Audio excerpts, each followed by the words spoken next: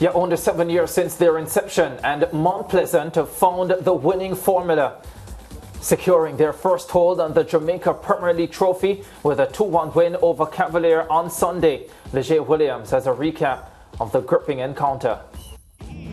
He will be the one to lead that prize. Trevante Stewart. An 8-month season built to a crescendo on Sunday night. Sabina Park, the mecca of cricket in Jamaica, for 90 minutes became a football battlefield for Mount Pleasant and Cavalier as they fought to determine who would be the Jamaica Premier League champions for the 2022-2023 season. Cavalier have been here before, champions a mere 2 years ago. As for Mount Pleasant, this was their very first final. It was only right Mount Pleasant would show nerves, correct? The answer to that was an emphatic no, as it took them only 8 minutes to send their fans into ecstasy.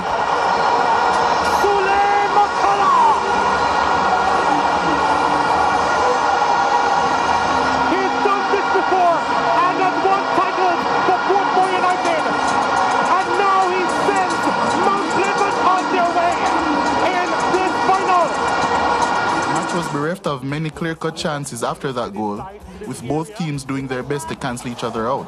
But cancel out is exactly what Colin Anderson would do in the 83rd minute. Colin Anderson, the gem of the Cavalier season, gets his 20th goal this season. He has been locked out all game, but here he was on the doorstep to deliver for Cavalier again. The game now finally poised at 1 goal apiece. All the momentum was now with Cavalier, but a Mount Pleasant corner 1 minute from stoppage time added yet another twist to this enthralling tale. He's wearing the captain's armband, and he is the chosen one, surely, for Mount Pleasant. That's his second goal in this final, his third this season. He has saved his best game for last. Is that the clincher? Is that the one to give Mount Pleasant their first title? And that is how the match would end. Mount Pleasant becoming the 14th team to be crowned kings of Jamaican football. The first from the Garden Parish of St. Anne. Pride of St. Anne tonight. From Runaway Bay, Mount Pleasant are your Jamaica Premier League champions for the 2022-2023 season. Yeah, not just the pride of St. Anne last night, but the pride of St. Anne they will be for some time to come. Let's hear from Mount Pleasant's head coach, the former Reggae Boys coach, Theodore Tapper Whitmore. Words can't explain at the moment, you know. We set out on a journey, you know, and we have completed the journey this afternoon, you know, so I'm very proud of the team, the technical staff, the medical staff, the auxiliary staff, you know, the management, everyone. You know, it's a tough season. We went through a lot. The road wasn't easy, but, you know, we fought here and there, you know, till we finally did it this afternoon. Yeah, the road was not easy at all, but Mount Pleasant are champions of Jamaica's Premier League. Joining us is our in-house football analyst, Leger Williams. Leger, first of all, fantastic job by the entire team on the coverage of the Jamaica Premier League last night, from the commentary to the analysis. Yourself, Chris Taylor, Dwight Jeremiah, absolutely fantastic. It was a pleasure to watch. How good a game was that though, Leger? Yeah, it was really good. All throughout, you know, people would like to only see the goals. Mount Pleasant only scored their goals via set pieces. Cavalier really did as well. But I think from a tactical perspective, there was so much to admire, the way how Mount Pleasant had to really change up their whole setup and their team from the semi-final, missing Demario Phillips, missing Kimani Campbell, and they really had to put in Shandy James to try and approximate what Demario Phillips would bring. They put in Sule Makala at left back, and you know, coincidentally, I don't think he had the greatest game at left back. I think he was a bit too aggressive with some of his passing choices. Some issues there, but he came up really huge, big trumps, especially that second header. It was fantastic, and I think Mount Pleasant were very deserving winners. Yeah, I don't want to overreach here, but you spoke about the tactical aspects of the game. going into it on Friday when I spoke with Dwight Jeremiah, we spoke about this being a clash between Theodore Tapper-Whitmore, the Mount Pleasant coach, and Rudolph Speed, the man who is in charge of Cavalier. Did Whitmore outcoach Speed? That's difficult to say because the gap in the quality of the two teams is significant to me personally. It's not Cavalier didn't go out and do anything differently. Mount Pleasant didn't go out and do too much differently either. But if you're going to say the winning team outcoached the other team, that's just really what people usually say. But I don't think it was like Which is why I say I don't want to overreach, and I really want to get your genuine opinion on how it unfolded. I wouldn't say it's a genuine outcoaching. I would say maybe in the semi-final, Tapper and the rest of the Mount Pleasant staff probably outcoached Arne Garden's coaching staff in that aspect. They would tell you that themselves. But in this case, I don't think it was exactly that because Mount Pleasant weren't as fluid as they wanted to be. Yes, they created more. Yes, they were the better team. But I still think Cavalier were in the game for large portions of it. If you ask Rudolph Speed, he would have said that he controls certain game states the way how he wanted, especially after going behind. So I wouldn't say it's an out-and-out out-coaching, but Mount Pleasant had the better players, and I do think that the better tactical setup to win in the end. Yeah, let me put this question to you in this way then.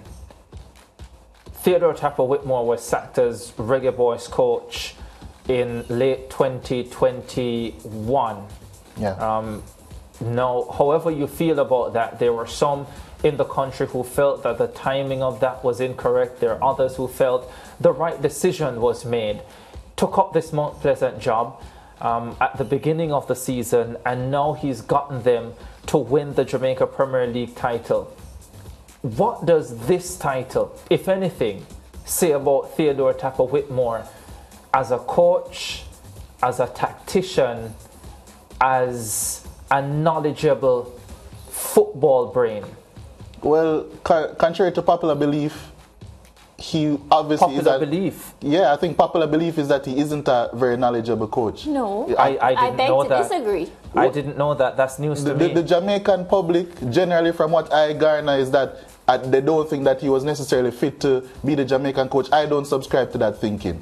People like to peddle a narrative that maybe they think that every coach is some tactical savant. That's not the case. That's why he works in close tandem with the people that he works with. Sir Alex Ferguson wasn't a tactical savant, but he got tactical savants around him. There are coaches that excel in certain things. If you, Ricardo, excel in writing, but someone else can't speak, or you can't speak well, that's not the case, obviously. But if you excel in writing, but you know that you don't speak well, you're going to get someone, you're going to write and make someone speak it for you.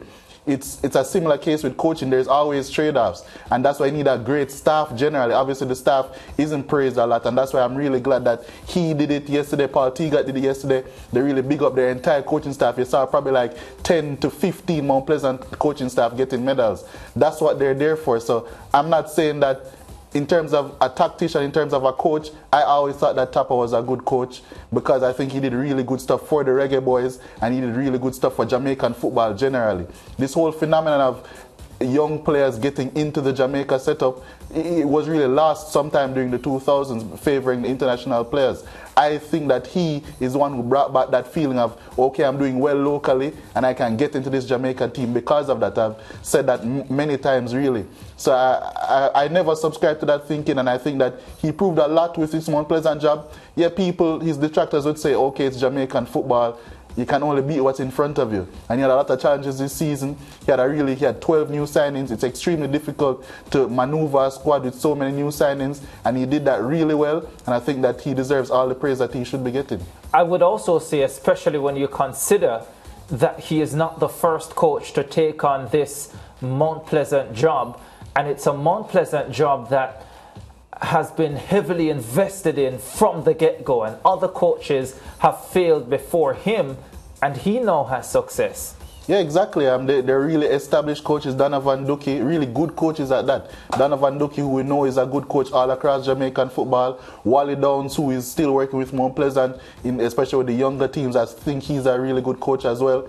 Paul Teagat Davis, Arnett Guys are one of the better teams in the league this season. So really good coaches tried, and they didn't get the job done. Tapper did, and football, at the end of the day, some people might say it's a results business. Right. I don't subscribe to that thinking, by the way. But well, you're an Arsenal fan, no surprise.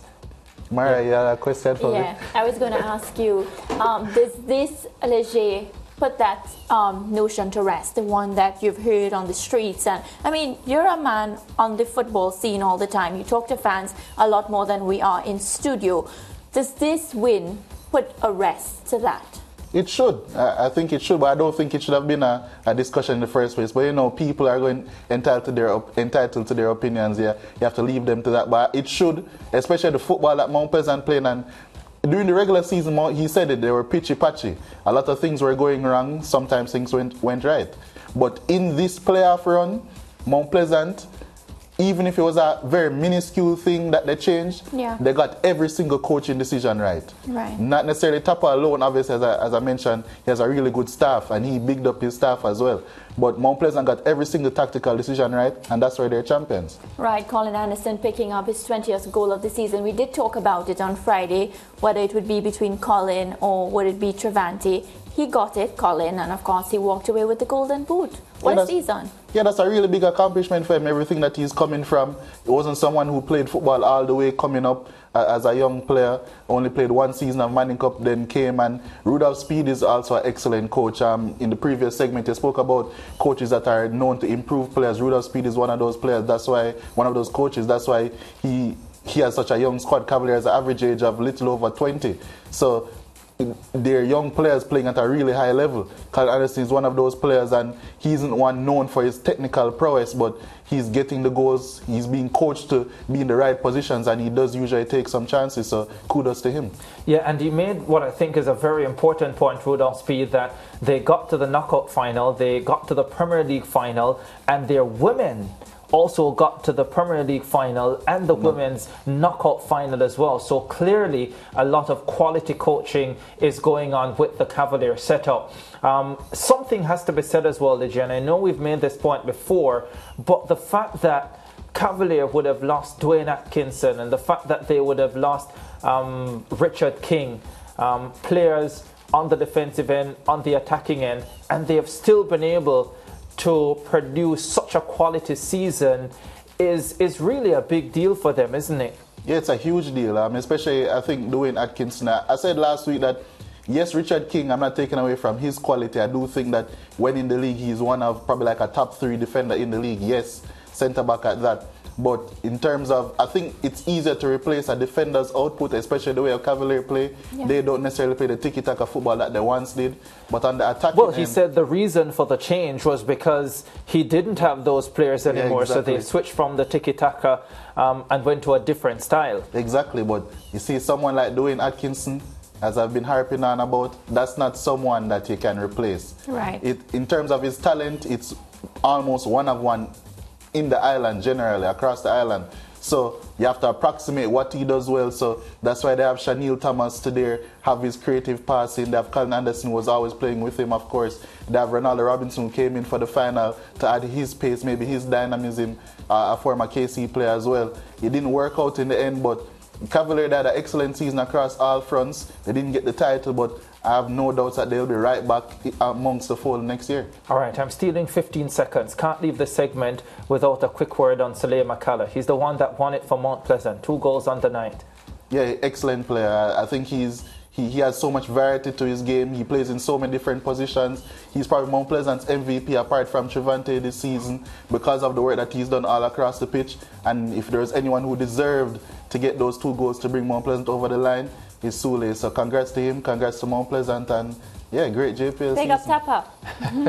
Wow. Yeah, big up Tapa, big up all of Mount Pleasant, and big up Cavalier as well for getting to the final and turning up for the final, even though Rudolph Speed said there was never any chance that they would not have turned up despite missing the pre-final press conference. We go to a break. We'll be back with more on the SportsMax Zone. Congratulations, Mount Pleasant. Congratulations, all of the parish of St. Anne.